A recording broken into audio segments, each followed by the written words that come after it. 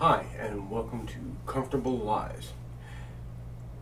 Disclaimer: the information provided by Comfortable Lies on Le Melancholique Phoenix is for general information purposes only. All information on the site is provided in good faith. However, make no representation or warranty of any kind, expressed or implied, regarding the accuracy, adequacy, validity, reliability, availability, or completeness of any information on the site. Thank you.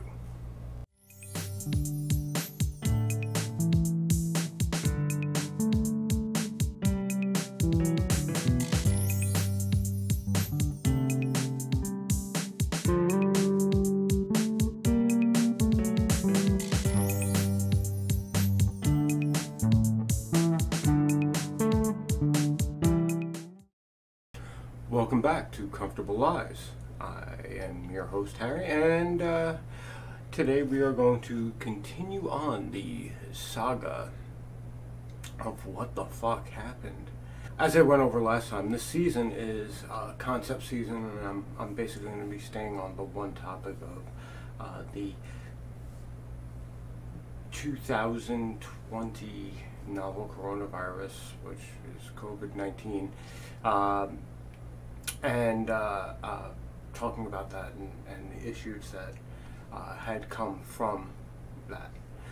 So where do we start? Well, we start with the story, the narrative, the things that we were told, starting back from the beginnings of what we were told. Not the real story. No, that comes a little later. But what we were told at the moment. In early January, late December, there were reports of a new virus in the city of Wuhan, China. I'm not going to go through naming all the provinces and whatnot and what have you. Now, initially, the story came out with this new virus that jumped from animals to humans miraculously, because that happens often, and that's not exactly untrue. But it completely ignores the fact that there was a giant virology lab in Wuhan, China. You know, the stories about how pangolins carried this virus over to humans. Someone ate a raw bat in a open air meat market in Wuhan, China, and that's what caused this, because it turned out that the virus itself was a mutation from a virus that affects bats in China. So that's what we were told.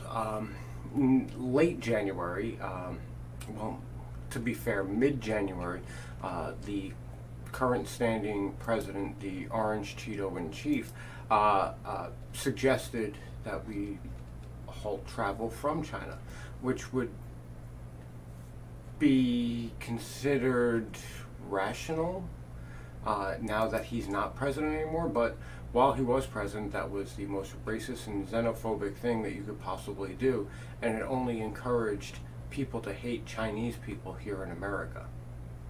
That was what was released by the news. That's what the significant members of Congress were saying, that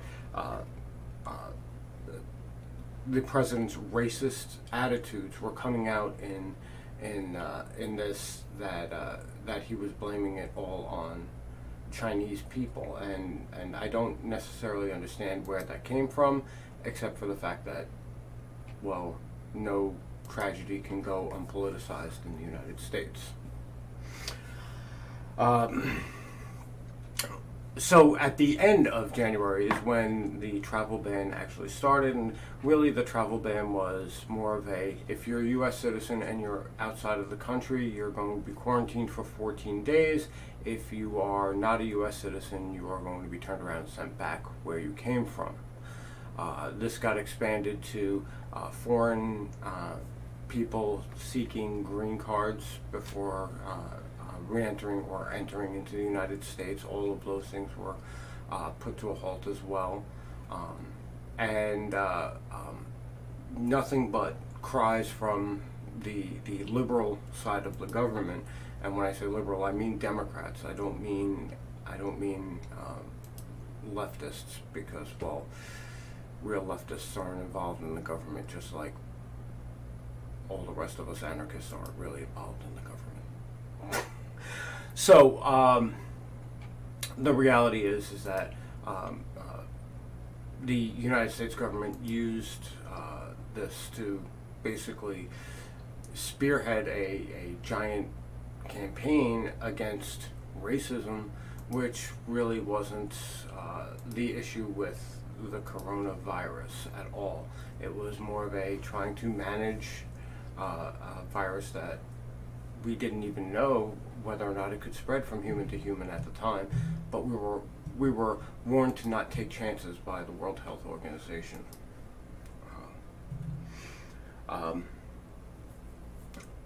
By late February, it was a full-on battle between the executive administration and Congress as to what needs to be done. To be completely honest, the United States government followed protocol. The executive branch followed the protocol that was put before it. Get the departments that are involved with human health and human services involved, create a task force, come up with a plan, and then the expectation was Congress was going to, say, okay, let's go ahead with this plan, but that never really happened. They were too busy concerning themselves about how they can impeach Trump.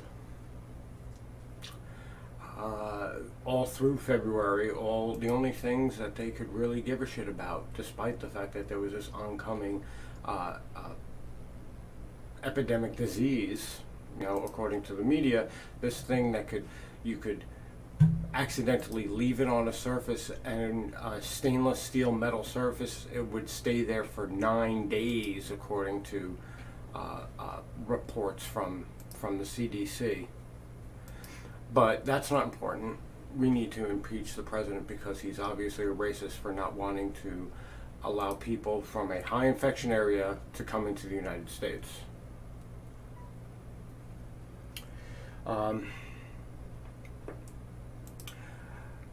In early March, mid-March, we started talking about the potential of shutting down the United States economically.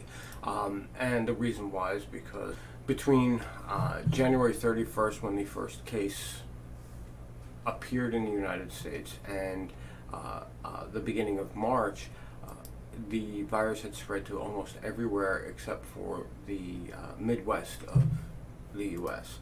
There were cases in Texas, Florida, all across the West and East Coast. There were deaths in Washington, California, Florida, Georgia, and this was becoming some major problem.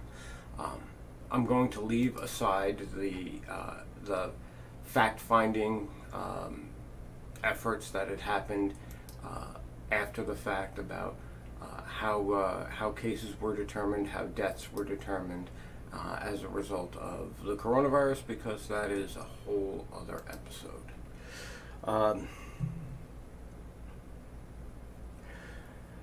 The media response to the coronavirus has been one of pushing a narrative of fear, and this is very important to understand, that despite the fact of not knowing anything, the media had zero problems with releasing all sorts of theoretical and hypothetical information, covering up any studies that didn't follow the narrative that they were preaching, and that's very important to keep in mind.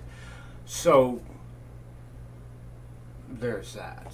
The narrative from science over the time period of February to March and April was that the only people that were worth listening to were the people who were supporting what the government and the media were spreading. Everyone else was immediately dismissed. The debunked meme was just in like full swing because there were accredited doctors, there were licensed doctors who were saying, listen, I understand what you're being told, and what we're seeing isn't the same. And every excuse under the planet, it being anecdotal evidence, small sample size, but no one ever really put the proof to the pudding on what the government was saying. There was anecdotal evidence saying that this virus stayed active on dry surfaces. There was anecdotal evidence saying that that if you caught this, you were going to die, because it's not true. The billions of cases as opposed to the millions of deaths really tells you that there's a lot to be questioned when it comes to how the media, how the government handled the situation, and how the science community decided that politicizing this virus was going to be okay.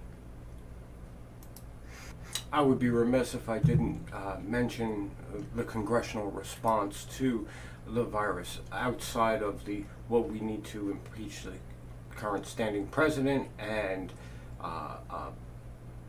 calling him a racist for the attempt to close off the border to infected areas. In late March, they finally started seriously talking about a relief bill for the citizens, that which they closed the economy down on, which again was a highly politicized event.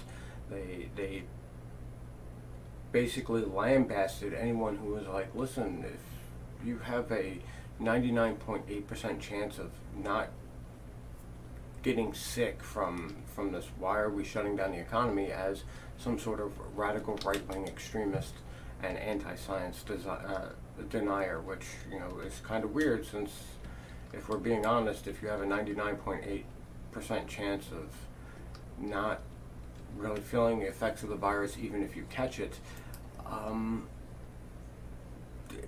what side of science do you think you're on if you think that you need to go through these extreme measures to try and control it? Just a thought, you know. But they finally decided to start talking about a coronavirus relief bill for the citizens, and the House of Representatives in late March, mid-March, passed a bill up to the Senate that was blocked by Senate Democrats for them to review and add a bunch of earmarks to. For those of you who don't know, earmarks are how the Senate decides that they're going to loot the Treasury for their own benefit, just in case you were wondering.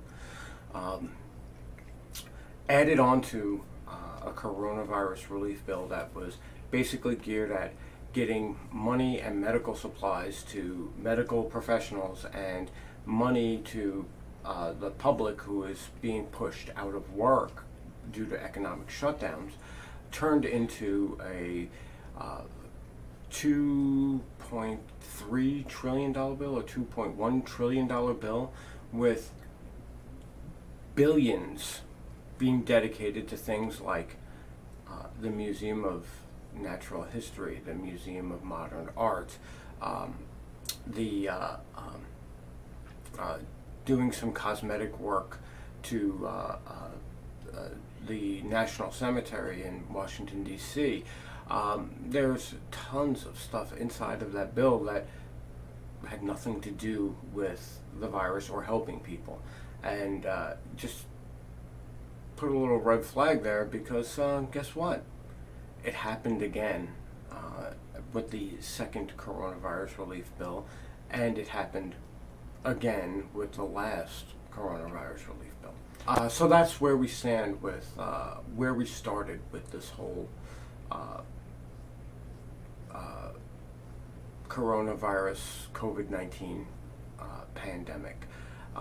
And tune in next week when we talk about how the media and social media framed the arguments on either side of this debate in order to make conversation about coronavirus be as politically charged and divisive as humanly possible.